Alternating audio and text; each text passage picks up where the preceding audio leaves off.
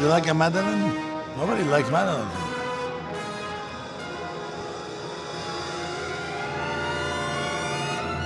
When I was a child, I was in the crib, and I had lucid dreamings, and I would see monsters in my room as if it was real.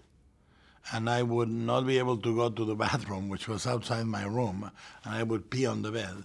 And my mother punished me, but I would be so scared of going. And so one day, my crib had a zipper, around it, and I opened it, and I stood and I said, please let me go to the bathroom and I'll be your friend forever, to the monsters in the room. And I was able to go. And it really stayed like that. For me, monsters are beautiful. And they're emotionally and spiritually very close to me.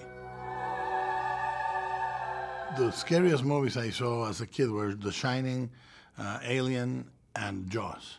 And in the three of them, I had really, on Alien, I literally went under the seat. It's not a figure of speech. I went under the seat and I said, I don't want to see anymore. On the Jaws, I was never able to go. I am a scuba diver and I'm a swimmer and I love it, but every time I go in the water, I think, oh, there's going to be a shark. And The Shining, it was like being in a nightmare. Oh, God. Well, if you want to see a classic movie monster, I would say Creature from the Black Lagoon. And it's the way I see it, and you can experience it at home, to me, is the most unfair movie.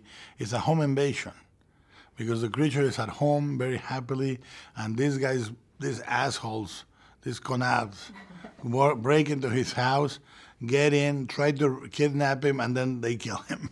It's like, what a horrible... Imagine that if it was at your house. What a horrible thing. Every politician I've ever seen, I think, is scary. And the monsters are great because you see them and you know what they are. Politicians, you see them and you don't know what they are.